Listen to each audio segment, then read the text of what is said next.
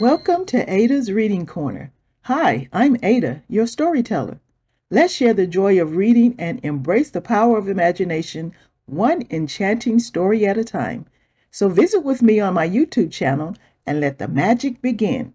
Don't forget to like, share, and subscribe to my channel for notifications of new stories.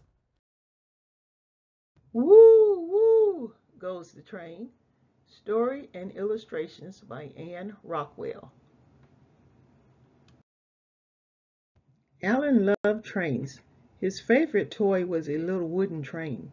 He had train books and posters, as well as a CD of train noises, but Allan had never ridden on a real train. Allan made trains out of his cereal. He'd go woo woo so that he sounded just like a train, sometimes with his mouth full. He took his time getting dressed or getting ready for bed, if he was pretending to be a semaphore. Every week, Allan went to the library to borrow books about trains. On the way was a train crossing. Allan always hoped the gate would be down. Clang, clang! The bell meant a train was coming. Sometimes a long freight train with box cars and shiny tanker cars came rolling and rumbling along. One day, Allan and his parents drove to a small building right next to the railroad tracks. A high-speed passenger train went whishing past. They were at the train station. "Allan, get ready for your first train ride," said Dad. "Woo, woo!" Allan couldn't wait. Dad bought tickets. Allan wiggled on the bench, but he held tight to his ticket. "When is the train coming?" he asked again and again. "It's almost time," said his mom. Then it was time. Everyone went outside. A passenger train slowed down and came to a stop. Whoosh! The door slid open and the conductor stepped out. "All aboard!" he cried.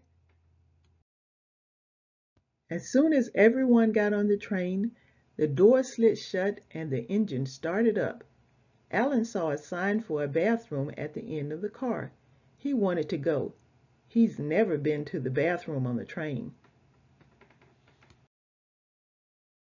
When he and his dad came back from the bathroom, the conductor punched a hole in Allan's ticket. "This is my first train ride," Allan told him proudly. "Good for you," said the conductor. Clickety-clack! The train went past the crossing. Allan waved to the people waiting for the train to pass. He watched the buildings race by his window. Below the tracks, cars drove underneath a railroad bridge. Suddenly, everything was black. The train was going through a tunnel. When the train rolled out of the tunnel, Allan saw blue sky, white clouds, and cows in a green field. The train went faster and faster. It crossed a long, long bridge over a river. A freight train going in the opposite direction passed them. Allan and his mom went to the snack car. They pushed the door between the cars. Swish! It slid open. Clickety-clack, clickety-clack. Walking between the cars was noisy and shaky and exciting. The snack car smelled yummy, a mixture of popcorn and hot dogs.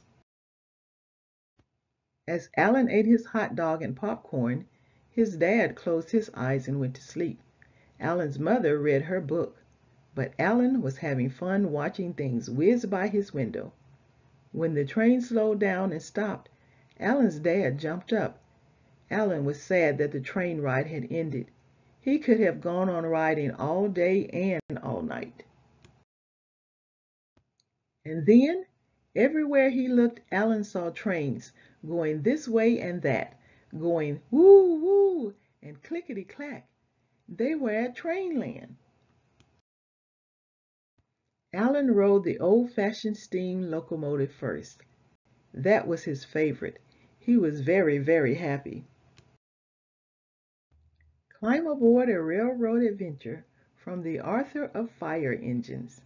The end of Whoo Whoo Goes the Train. Thanks for listening, and if you enjoyed the story, then go ahead and hit that like button for me. And subscribe to my channel for notification of new stories.